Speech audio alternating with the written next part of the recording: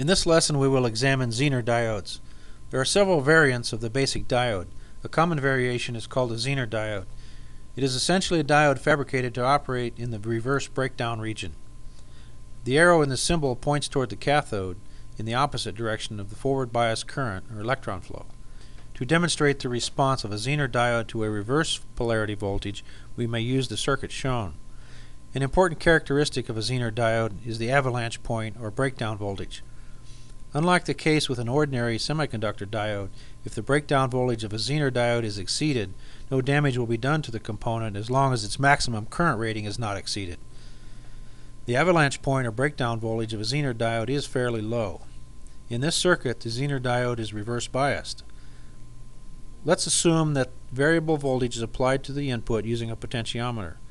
The variable voltage passes through a current limiting resistance R sub S before reaching the Zener diode, which is connected in parallel with the load resistance R sub L. The internal resistance of the voltmeter and Zener diode can be neglected. Since the load resistance of R sub L is constant, changing the resistance of R sub S will control the voltage applied to the cathode of the Zener diode. When the input voltage starting from 0 volts is increased to 1 volt, the voltmeter reads just under 1 volt. The small voltage drop is due to the resistor R sub S, which protects the Zener diode from excessive current flow. With a 1 volt or less reverse bias in the Zener diode, it does not conduct, and, in effect, it looks like an open circuit. The load is constant, and voltage V sub Z across the load is maintained at a constant value. The same holds true if the voltage exceeds the breakdown value, typically about 6.8 volts. At this juncture, the reverse bias Zener diode begins to conduct. This is termed the avalanche point of the diode, since the current flow rises from almost 0 to a very high value. It is limited by the low internal resistance of the Zener diode and the external current limiting resistance R sub S. The Zener diode sinks any input voltage greater than its reverse biased avalanche point to ground. Thus, it limits the voltage applied to the load R sub L to a constant. This circuit is also known as a regulator circuit. The voltage across R sub S is equal to V sub I minus V sub Z. The current through R sub S is equal to V sub I minus V sub Z divided by R sub S. In the worst case, the load resistor may not be present and all of the current will go through the Zener diode.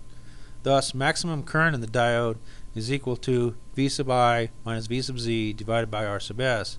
If the power dissipation is to be less than the specified P max, then the maximum rated current in the diode is equal to P max divided by V sub Z, so that P max divided by V sub Z is equal to V sub I minus V sub Z divided by R sub S, or R sub S is equal to V sub Z times V sub I minus V sub Z divided by P max, which provides the minimum value of R sub S needed.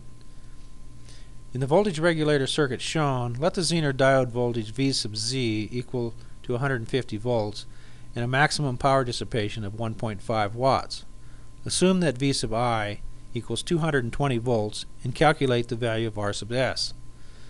For this value of R sub S, find the range of values for V sub I for which the circuit will function properly if the minimum current in the Zener diode is specified at 1.5 milliamps.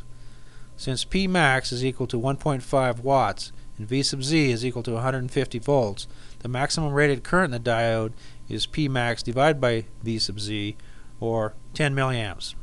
The largest current in R sub S is present when there is no load resistance and the diode current is at its maximum value.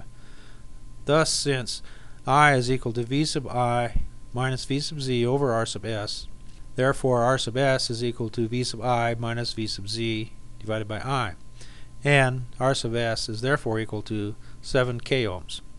Considering the minimum specified current of 1.5 milliamp through the diode and when there is no load, I is equal to the diode current, and V sub I is equal to V sub Z plus R sub S times I, or 160.5 volts.